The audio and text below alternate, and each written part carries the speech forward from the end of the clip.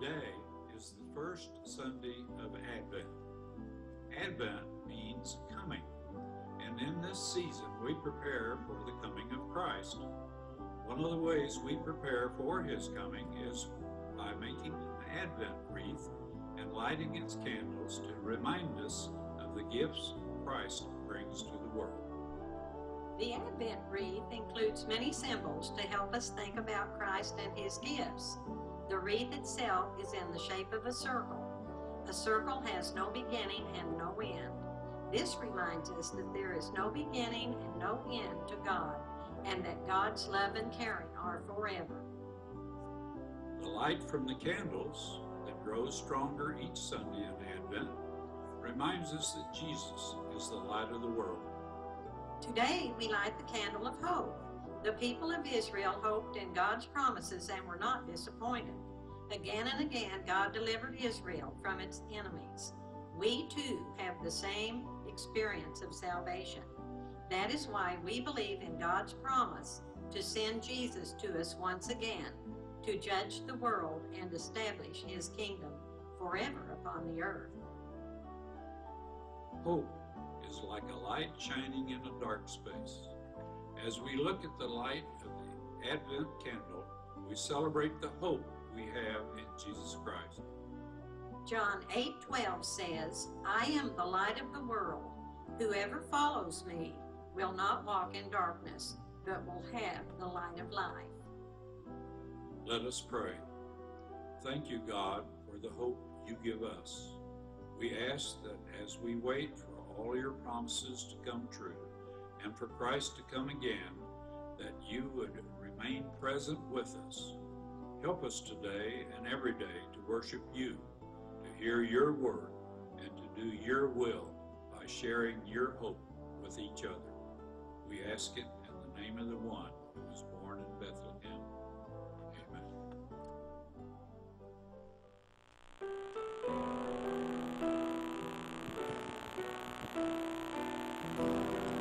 Let us stand together on this first Sunday of Advent as we unite our voices and sing, O come, Emmanuel. O come, Emmanuel, and ransom captive Israel, that mourns in lowly exile here, until the Son of God appear. Rejoice!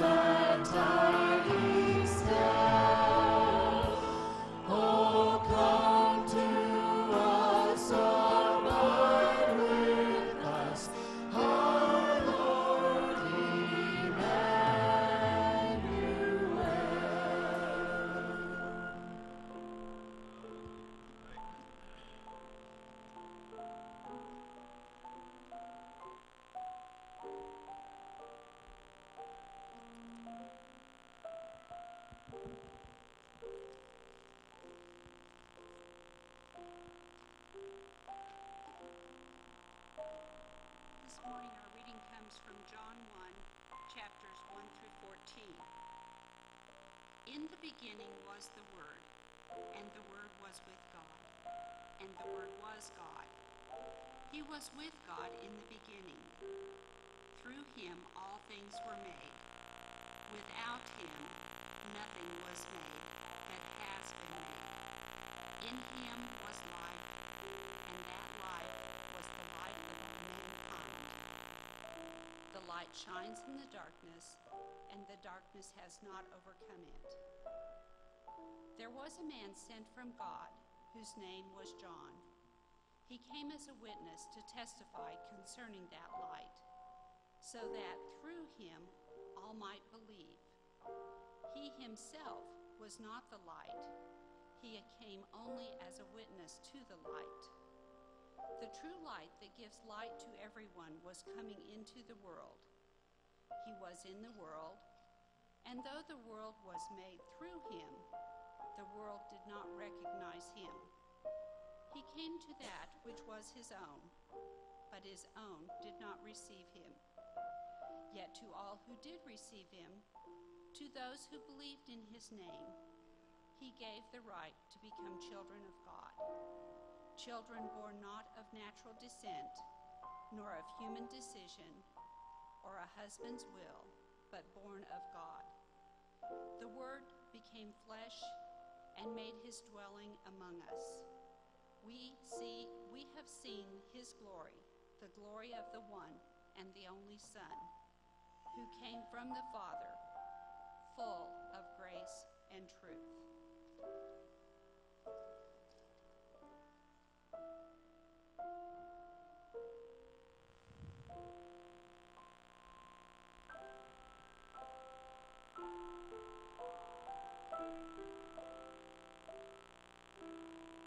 At this time, we are privileged to participate in a baby dedication for Micah Liam Starr, his parents Josh and Echo, and some sisters. We're excited to have family here and to join with them today. So why don't Josh and Echo, you stand right here in front of them.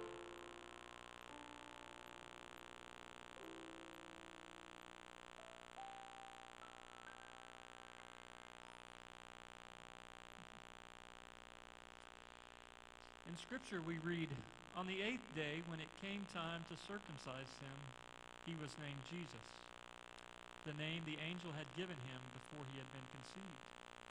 When the time of their purification according to the law of Moses had been completed, Joseph and Mary took him to Jerusalem to present him to the Lord, as it is written in the law of the Lord.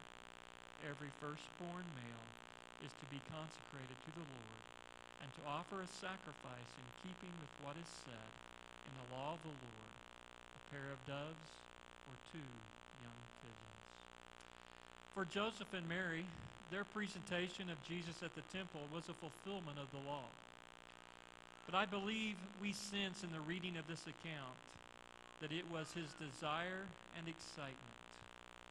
I sense the same for you today. You have come not only today as a religious obligation, but a willing desire to present back to God the gift of your son, Michael. It is a special treat this morning to be a participant in this ritual and to covenant with you in the act of dedication. In presenting this child for dedication, you signify not only your faith in the Christian religion, but also your desire that Micah may early know and follow the will of God, that he may live and die a Christian and come into everlasting blessedness. To accomplish this, you are promising God today that you accept the responsibility to be the kind of parents that will teach Micah to fear the Lord at an early age, to carefully monitor his education so that he will not be led astray, and to direct his youthful mind to Scripture, to Holy Scripture, and to bring him into the body of Christ, to restrain him from evil associates and habits, and as much as possible, you will bring him up in the nurture and admonition of the Lord. As a part of this ritual today, you are proclaiming publicly that it is your desire and your promise to endeavor to do all of these things with the help of the Lord. Josh and Echo, will you do your best to bring Micah up in this manner? If so, answer, I will. I like hearing that sound. I like the response of a dad and mom who stand before their church family and make a declaration of their desire. Standing beside you here are your parents, grandparents, family, excited to be a part of this precious grandson's life and a part of these parents' life, your kids. And today we would ask you that you would pray for them, that you will support and encourage them, and that you will love this child along with the other grandkids, and do your best to demonstrate the love of Christ and what it means to be a Christian. Will you endeavor to do so by the help of God? If so, answer, I will. We also have a special, I know this is not part of the script, but your parents, your family are from Minnesota, and your sister flew in just for this dedication from Washington. That's awesome. Thank you for being a part of that. But Josh and Echo, not only do you have family standing beside you, you have a church family that believes in the opportunity that God has given to us and the responsibility to be a part of your life and to help you and support you and encourage you raising up Micah. Congregation, would you please stand? Will you today proclaim to Josh and Echo as parents that you, their church family, will be a support to them, that you will be a prayer partner and an encouragement to them along the journey as they endeavor to fulfill the role of godly parents? If so, answer, we will. You may be seated, congregation.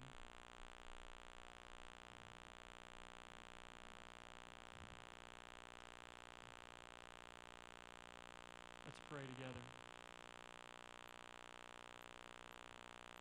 Our gracious, kind, and Heavenly Father, we come before you, and at this moment in time, we present Micah, Liam, Starr to you in the name of the Father, the Son, and the Holy Spirit, in an act of dedication, with a great sense that we know that you love us, and that you have given this precious couple the gift of this precious baby. And Lord Jesus, we pray that as Micah grows up, that he truly will come to know you and that he will be your follower. We pray your blessing upon these parents in the name of Christ. Amen.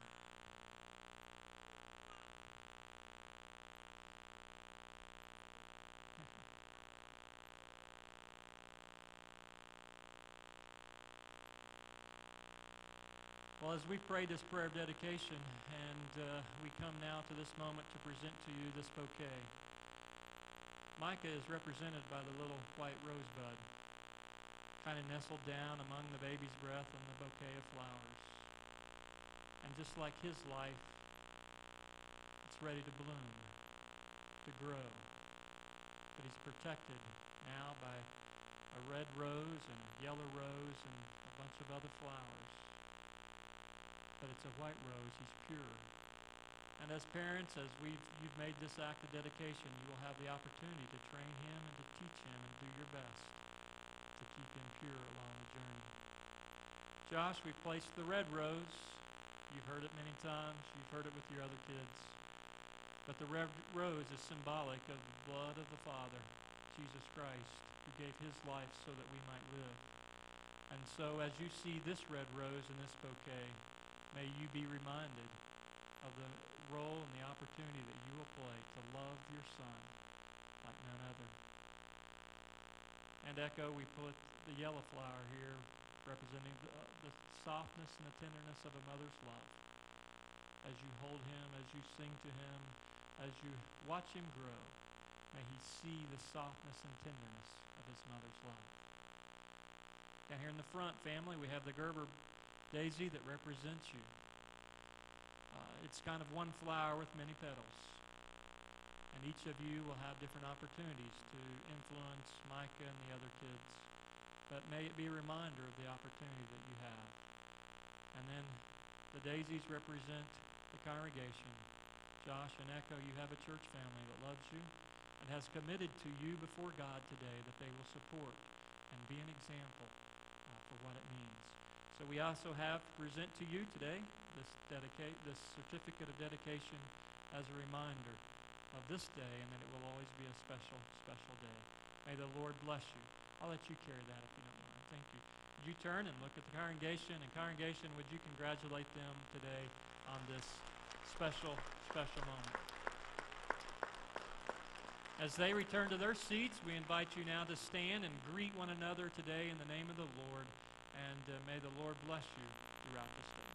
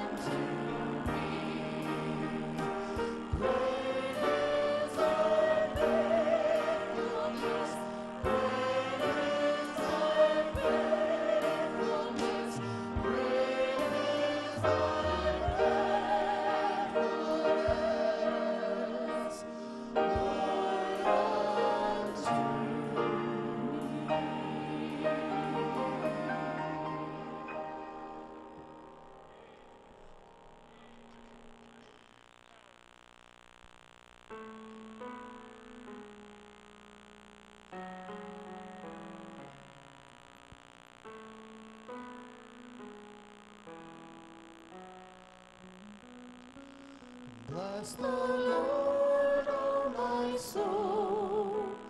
Oh, my soul. Worship his holy name. And sing like never before. Oh, my soul. I'll worship your holy name.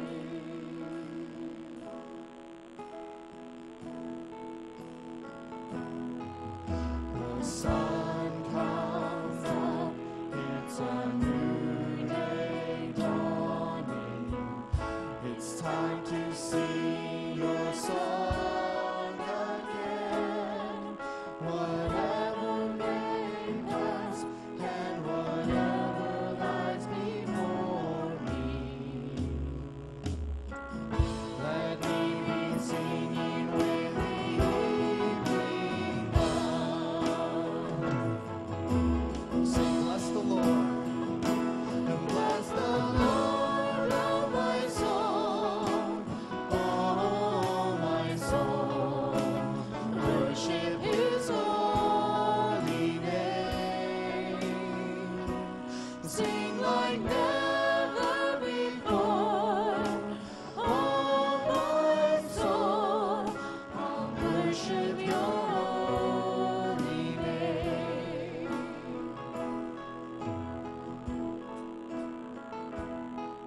You're rich in love and you're slow to anger. Your name is great and your heart is kind. For all your goodness I will keep on singing. 10,000 reasons for my heart to find. Let's stand together as we sing, bless the Lord. And bless the Lord, oh my soul. Oh, my soul. Worship his holy name. Sing like never before. Oh, my soul. I'll worship your holy name.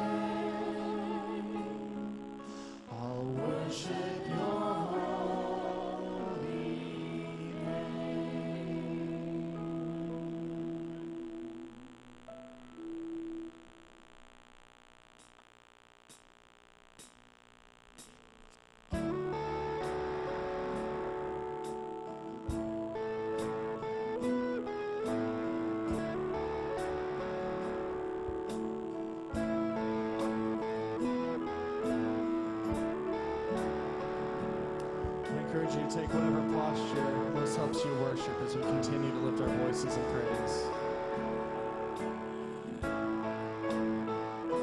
1,000 times I've failed, still your mercy remains. And should I stumble again, I'm caught in your grace, everlasting. Your light will shine when all else fades, never ending. Your glory goes beyond all fame. And my heart and my soul, I give you control. Consume me from the inside out, Lord. Let justice and praise become my embrace, to love you from the inside out.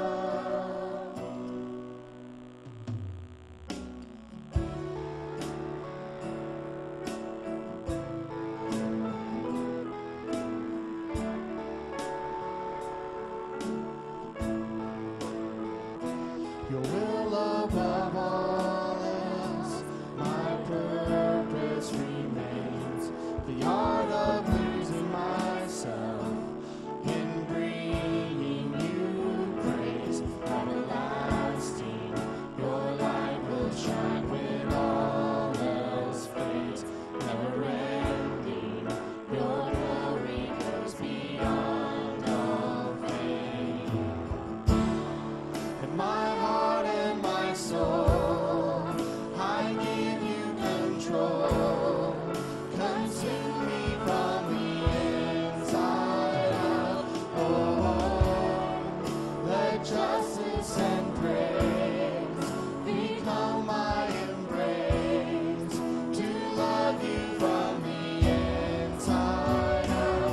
Everlasting, your light will shine when all else fades, never ending.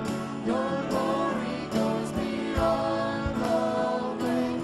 And the cry of my heart is to bring you praise from the inside out. Lord, my soul cries out.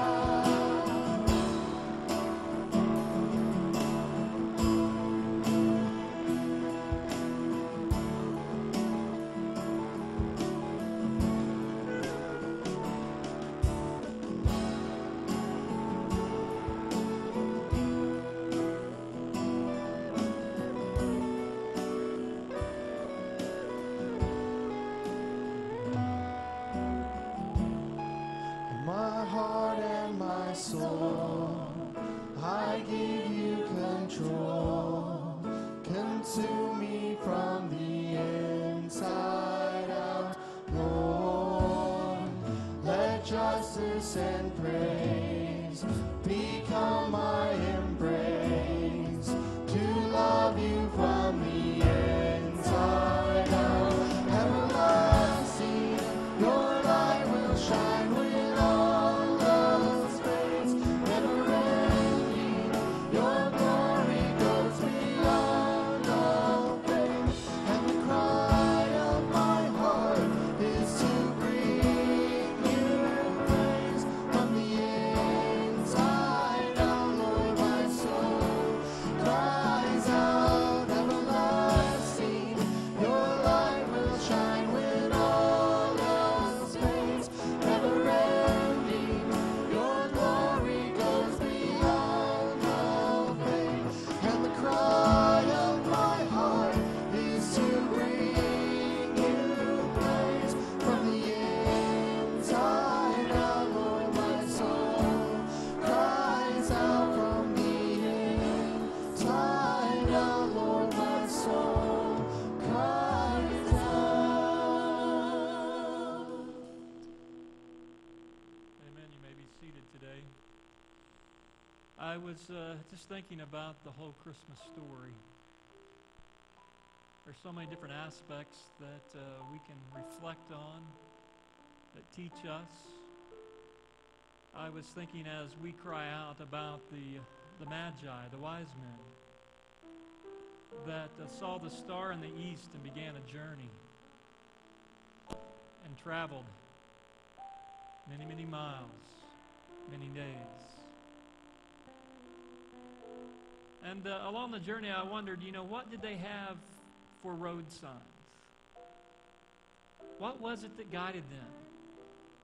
Well, we know it was the star. But what guides us in our journey? What guides us along the way? A few of you know that we traveled up to Kansas, and a few of you actually made comments to me this week about my GPS. And, I kind of made mention to one of them. I said, well, I like to use the GPS because it always comes up with a story for me. But actually, my story this week is not from the GPS, it's from the road sign. I know the road between here and Pittsburgh, Kansas very, very well. But there is a section that starts and begins about 12 miles south of Pittsburgh, where 3 roads become one road. Highway 400 travels east and west across Kansas. And when you come east out of Wichita, traveling from the west, and you come to Highway 69, Highway 400 turns south. But then there's also Highway 160 that comes out of Missouri. And when it comes into Highway 69, it turns south as well. And I noticed that when I got past that intersection, there was 3 road signs on the road altogether. They said, South Highway 69, West Highway 160, East Highway 400. And I thought about that. I mean, I was on one road going one direction, but they tried to tell me I was going 3. And I wondered about that. I wondered in my spiritual life, how true, how focused am I upon the star to keep me on the right road to my destination? The foot of the Savior. And so this morning, as we prepare to go to prayer, and we'll sing this chorus that says Emmanuel, I just kind of vision in my mind that the Magi, the wise men, the scripture says they bowed down and worshiped him. They had followed the one true star, and it brought them to a place that I believe in their heart they cried out, Emmanuel, God with me. And this morning, as we prepare to go to prayer, I want us all to travel on the same path this Advent season. The path, the journey, the road that leads us. Whether the signs say 400 east or 160 west or 69 south, I hope that somehow we find the sign that leads us on the right road, that brings us to the feet of the Savior. As we prepare to go to prayer today, as we sing this chorus, would you bow your heart and worship him today? You can do it here at the altars. You can kneel there at your pews. You can stand before the Lord. You can sit with the King. But let's come before him and declare he is God with us.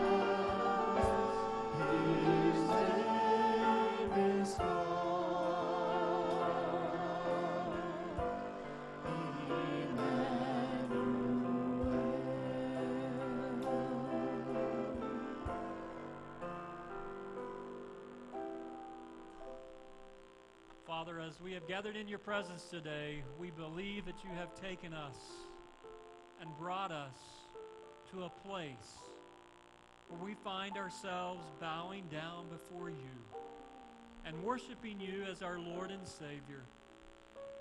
Father, we thank you for the gift of your Son. Jesus, I thank you that you gave up all of the kingly and heavenly kingdom so that you could come and live here on this earth and be human.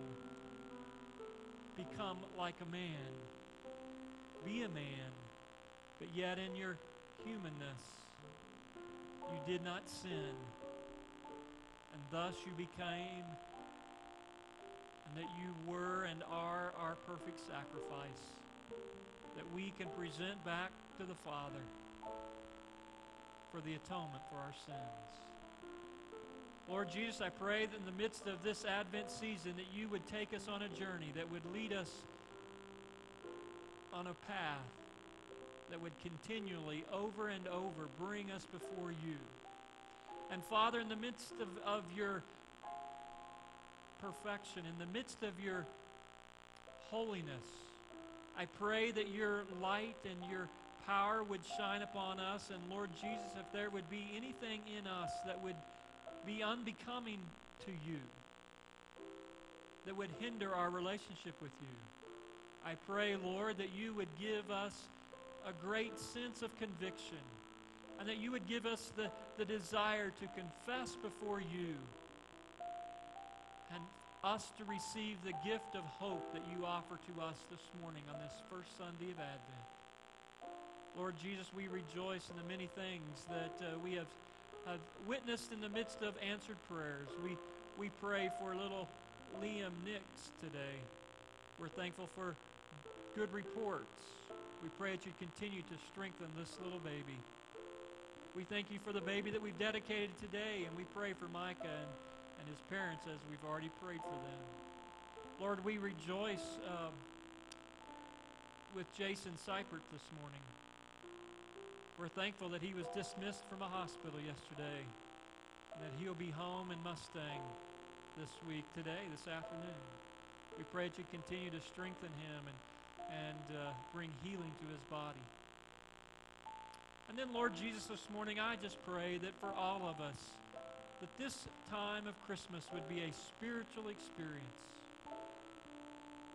that we would encounter the living Christ who loves us so much. And Lord Jesus, as we receive your love, challenge us to love one another. Thank you for hearing us today. Thank you for your commitment to be a part of us. Open our mind and our hearts to your holy word as you continue to speak.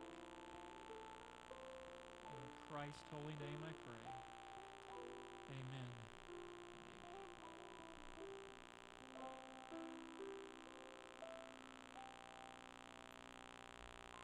Boys and girls, listen closely. Don't hop up. Just listen for a moment, boys and girls.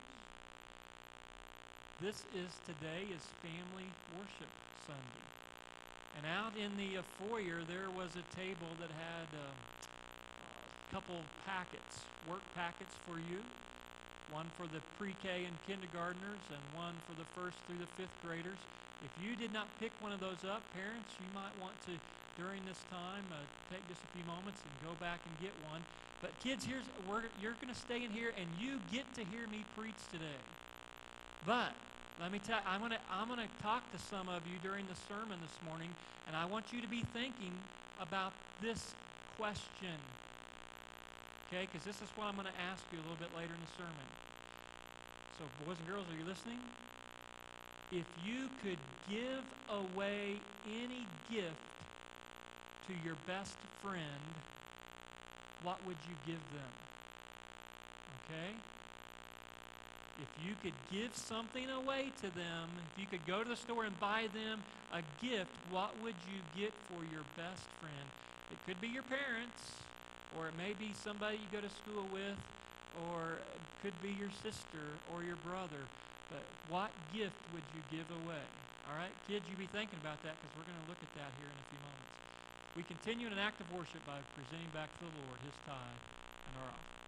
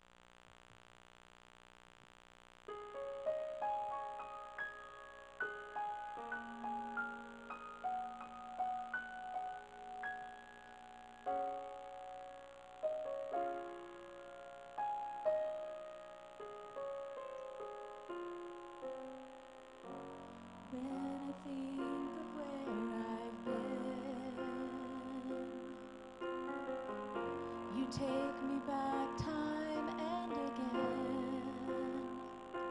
I'm forgiven.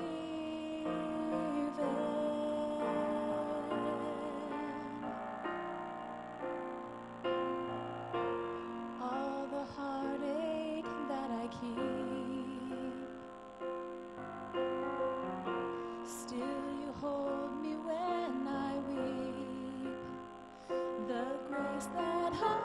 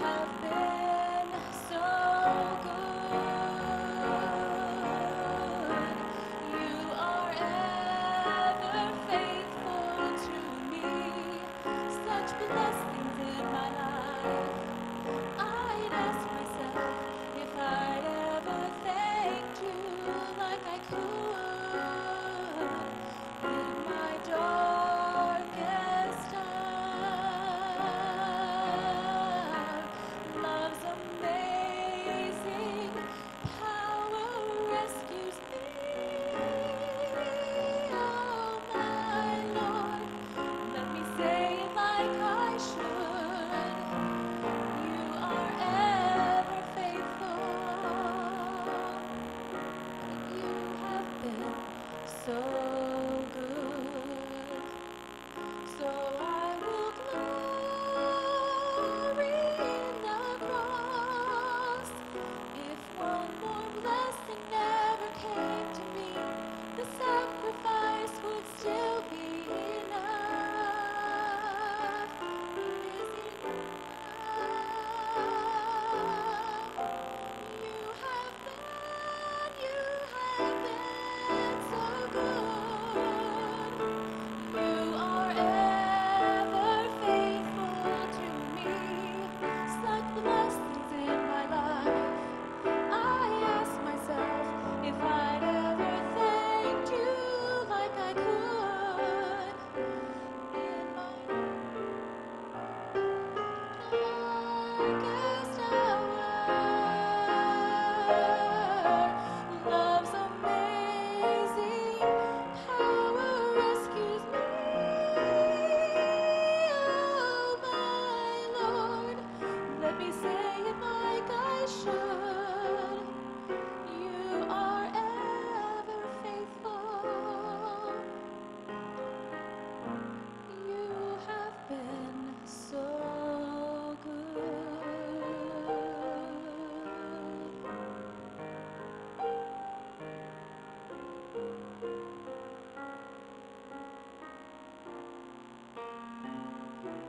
You are ever faithful. You have been so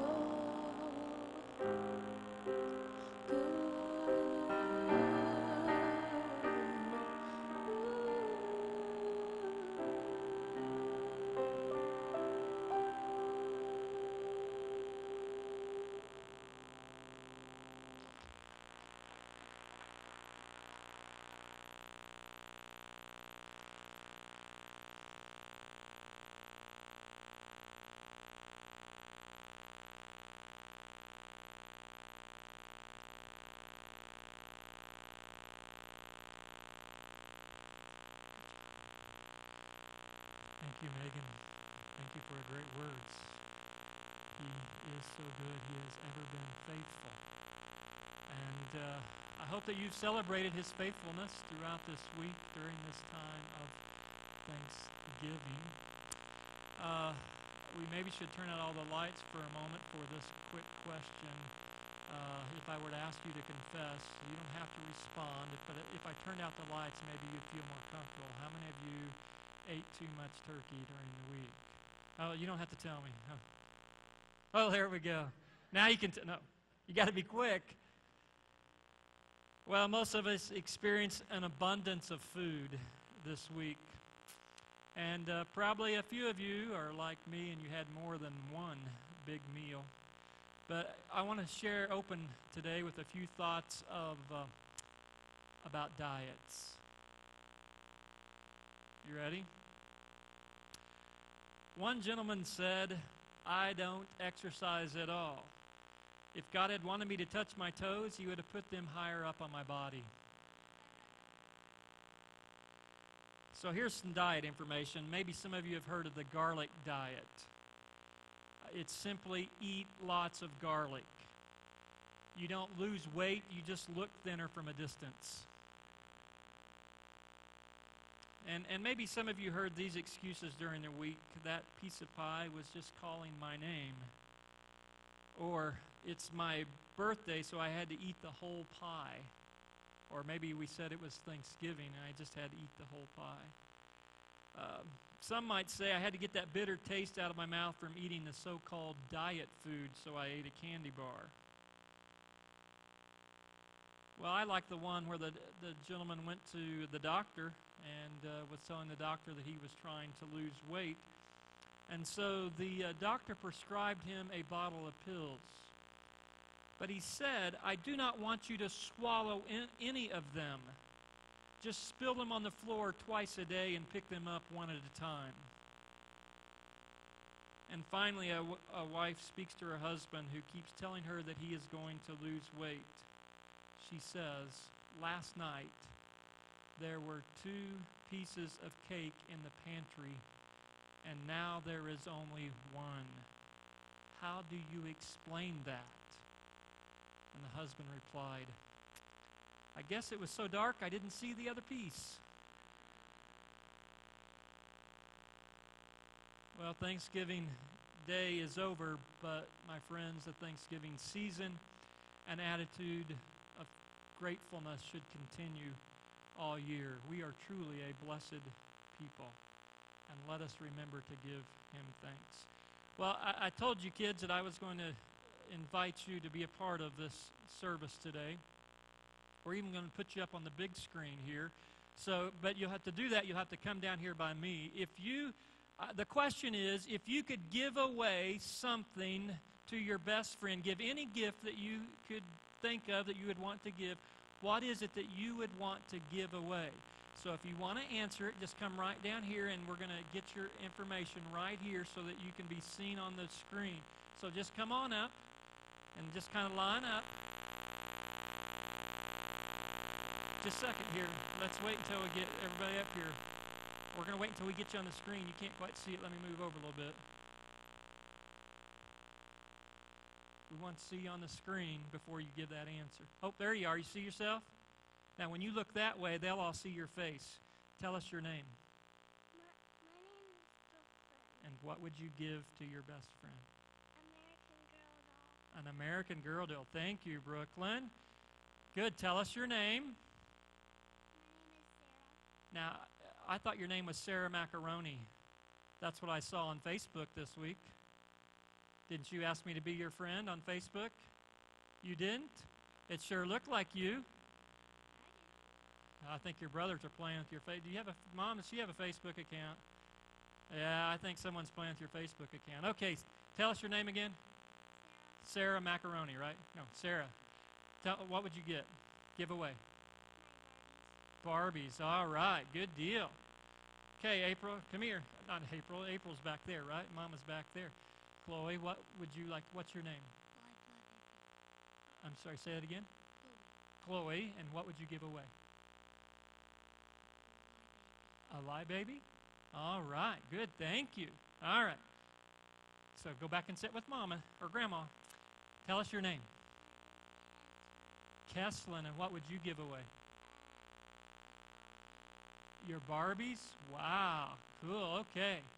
And what's your name? Joshua. You're Josh Macaroni too, aren't you? I thought so. What would you give away? A Nerf blaster. Did you see yourself on TV? No, look over here. Come over here. If you look, you can see the back of my bald head. Yes. Okay. There we go. Good. Thank you. Austin. Austin, and what would you give away? Legos. Legos. Cool. All right. What's your name, miss? Kayla. Kayla, what would you give away? My Barbie that goes with the house. Your Barbies that go with the house. All right. Good. What's your name there, sir? Evan. Evan, what would you give away? A Star Wars Lego set. A Star Wars Lego set. Okay, cool. And what's your name, miss? Savannah. What? Savannah. Savannah. What are you going to give away? Your 2 front teeth? No. Oh, okay, what? Guitar. Ooh, cool. Thank you. Sir, what's your name? Austin. Austin, what would you give away? A baseball, because he likes baseball. Cool, thank you. You were thinking about your best friend. Cool, that's great. Thank you. Okay, sir, tell me your name. Mark. Mark, and what would you like to give away? A toy truck. A toy truck. Awesome. Good deal. Thank you. Now, Mom and Dads, I'm trying to help you out here. Okay, you know what they're giving away is probably what they want. What's your name? Ryan. Ryan, what would you give away? A kitty. A kitty. Ooh. Yes, sir. What's your name? Daniel. Daniel, what would you like to give away? A baby guinea pig. A baby guinea pig. All right. Sir, what's your name? And Yes, Kaden, what would you like to give away? I like to give away a Spider-Man toy. A Spider-Man toy. Okay, good. Yes, ma'am. What's your name? Kennedy. Kennedy, what would you like to give away? A ring. A ring. Wow. And your name is? Jessica. Jessica, what would you like to give away? A friendship necklace. A friendship necklace. Cool. Thank you. Yes, ma'am. Your name is? Victoria. Victoria, what would you like to give away? A nice pair of earrings. A nice pair of earrings. Wow. Woo. Okay, sir. It looks like you're the last one. Are you the last one, and we save the best for last? Tell me your name. Ethan. Ethan, and what would you like to give away? A Spider-Man toy. A Spider-Man toy. Cool. Thank you. Now, I thought that we would get the kids would like this, but it would help you moms and dads out a little bit. But I just like to hear the kids think about what they would give away. I liked, I think it was Austin that said, I'd give away the baseball because he likes baseball. Isn't it fun listen to kids? So kids, thanks. Give them a round of applause.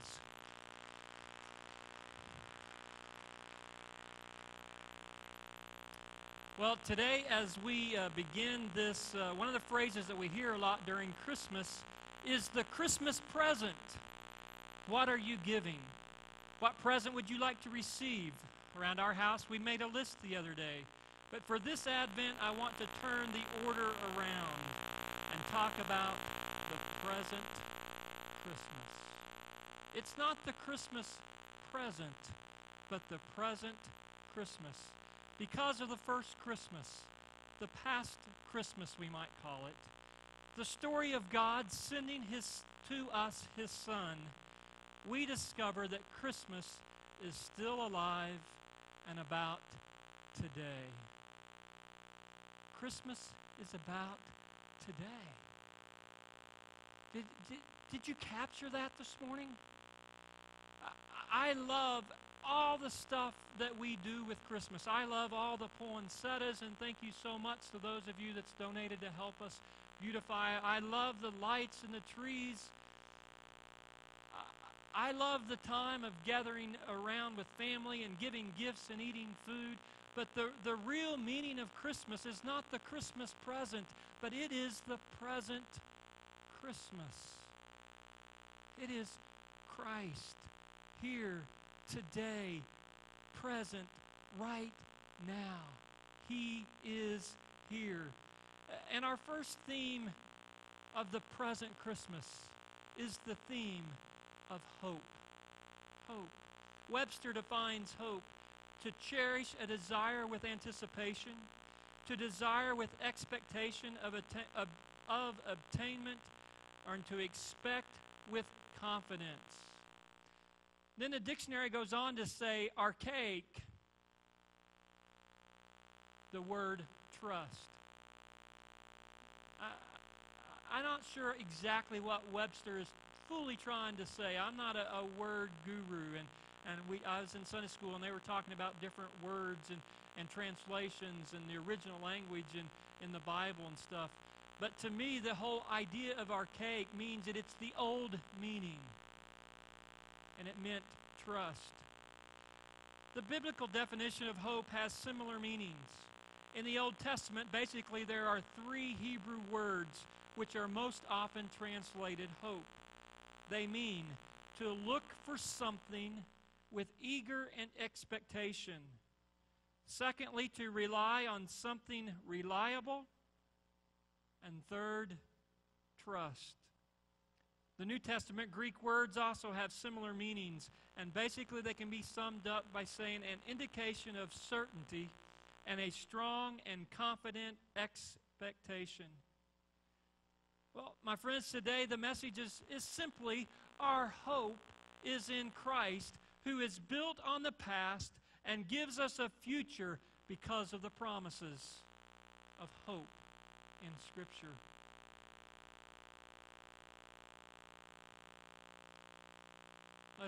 I really messed you up. Mike, sorry, we're going to backtrack to the reading of Scripture. Isaiah chapter 9. Isaiah chapter 9. I want us to hear in the midst of this passage an Old Testament prophecy going back into the past where Isaiah and his people are all wrapped up in a sense of doom and gloom. They have no hope. They feel as if life has been dealing them blow after blow, and it's just darkness and gloom. But Isaiah in chapter 9 gives to us some words. that begin to give us a visual into the hope that Isaiah believes is still available for the people. Verse 1, nevertheless, there will be no more gloom for those who were in distress. In the past, he humbled the land of Zebulun and the land of Naphtali. But in the future, he will honor Galilee of the Gentiles by the way of the sea along the Jordan. The people walking in darkness have seen a great light. On those living in the land of the shadow of death, a light has dawned. You have enlarged the nation and increased their joy. They rejoice before you as people rejoice at the harvest, as men rejoice when dividing the plunder. For as in the day of the Midian's defeat, you have shattered the yoke that burdens them, the bar across their shoulders, the rod of their oppressor. Every warrior's boot used in battle and every garment rolled in blood will be destined for burning, will be fuel for the fire. For to us a child is born. To us a son is given, and the government will be on his shoulders, and he will be called Wonderful Counselor, Mighty God, Everlasting Father, the Prince of Peace. Of the increase of his government and peace, there will be no end. Did you catch that, folks? Of the increase of his government and peace, there will be no end. He will reign on David's throne and over his kingdom, establishing and upholding it with justice and righteousness from that time on and forever. The zeal of the Lord Almighty will accomplish this. This is the word of the Lord.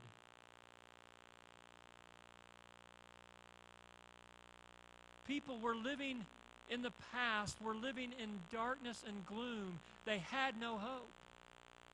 But for us living in the present, we discover, as we look at the past, we can discover that there is hope. The past takes us to Scripture. We go back to the beginning. In the beginning, God created. I like that passage in John chapter 1. You're going to hear it every week during Advent. In the beginning was the Word, and the Word was with God, and the Word was God. If we go back into the midst of Scripture, we can begin to discover that God is the God who transforms lives and establishes kingdoms and governments of which there will be no end. It was not talking about Hitler's regime in Germany. Folks, it's not even talking about America.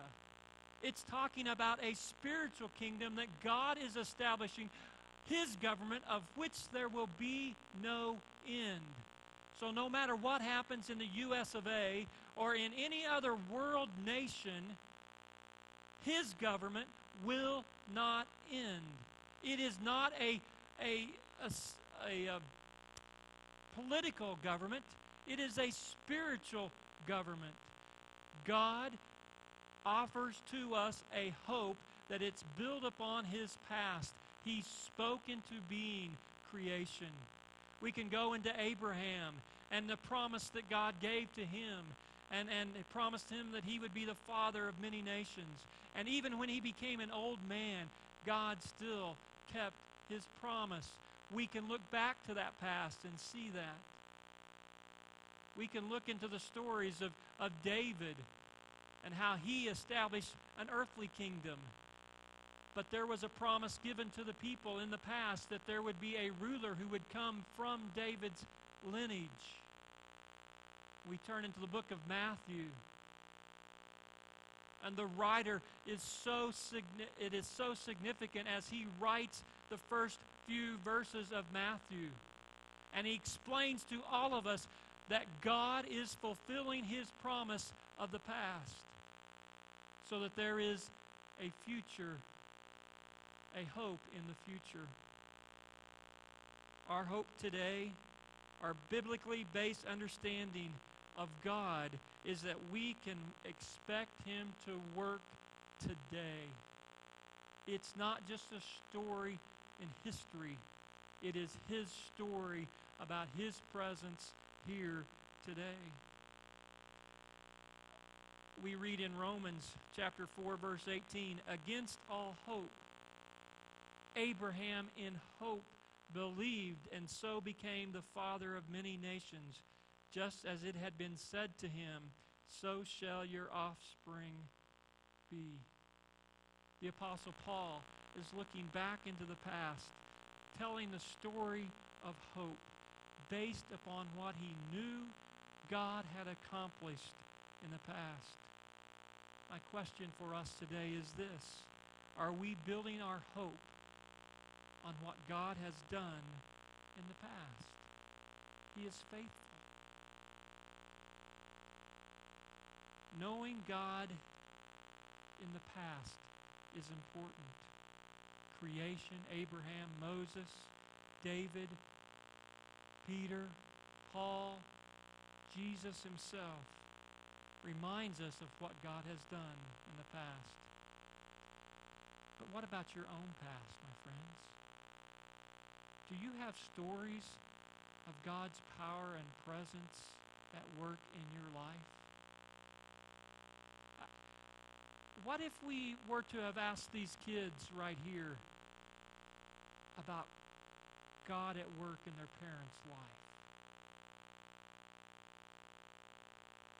Have they heard the story of God at work in you in such a way that they maybe can't tell the whole story, but they would be able to say, God has worked in my parents' life?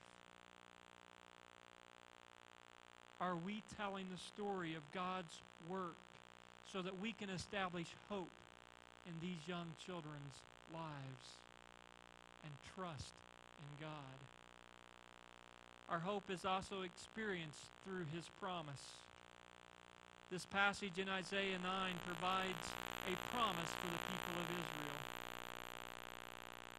If you look into Luke chapter 2, you'll see that the promise of Isaiah is fulfilled before Simeon's eyes.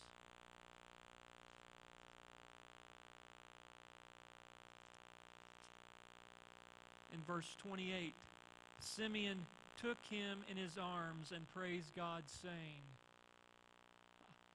it was the dedication act that we just participated in here today.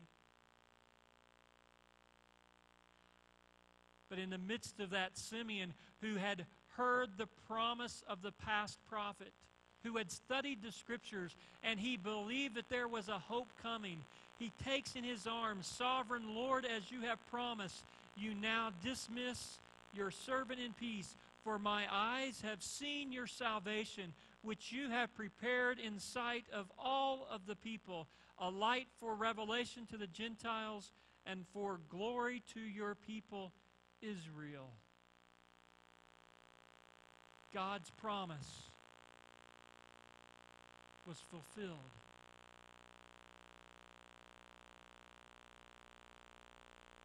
My friends, God makes similar promises to us. He promises, I will never leave you nor forsake you. In John 14, he promised to us through his disciples, and if I go away, I will come back. We build our hope on the past. We see over and over stories in God's Word that God proved himself Even in our own lives, we have experienced God's presence and His power, and we can build on the past to know that He will give us a hope for the present, but we can also experience hope through the promises that He has given to us. Paul writes to the church in Rome in chapter 5, verse 5, hope will not disappoint us.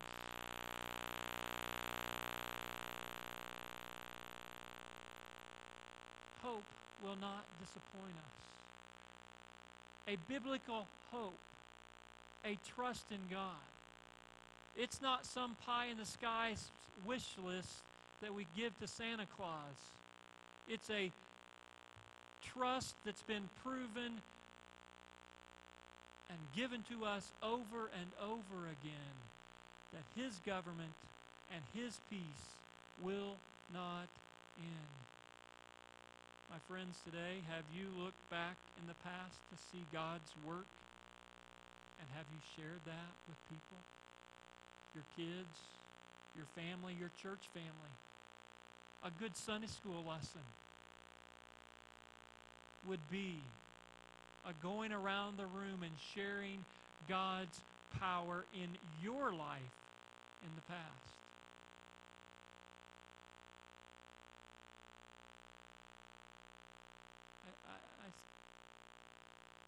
I want to be experiencing God's presence in such a way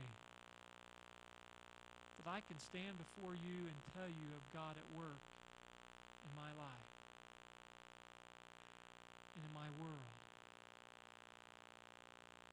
Have we looked back into the past to see God's work, and have we shared that?